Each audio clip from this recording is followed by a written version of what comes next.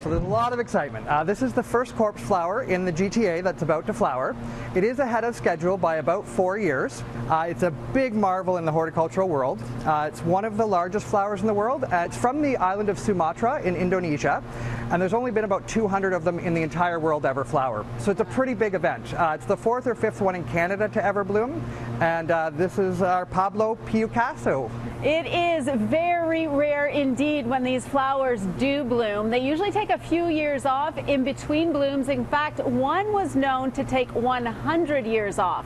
On years where they're not blooming, they actually come up like this. This is actually one single leaf of this plant.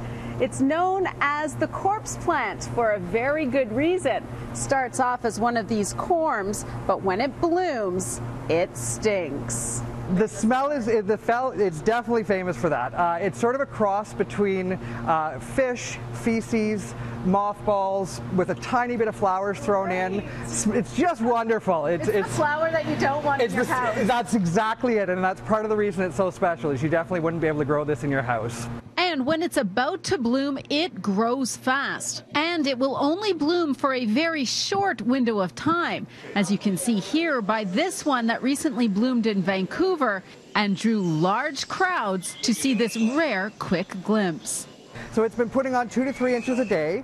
The spathe in here, the skirt as I like to call it, is starting to color up. You're seeing some of the maroon color in there.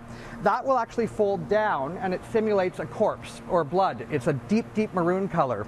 And that's when the smell will start coming out.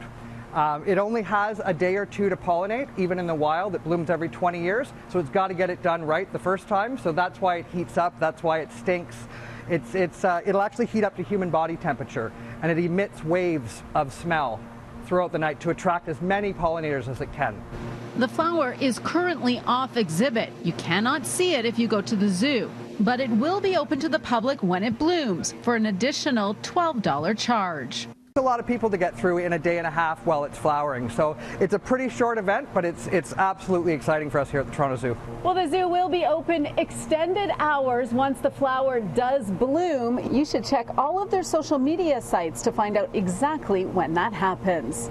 At the Toronto Zoo, Audra Brown, City News.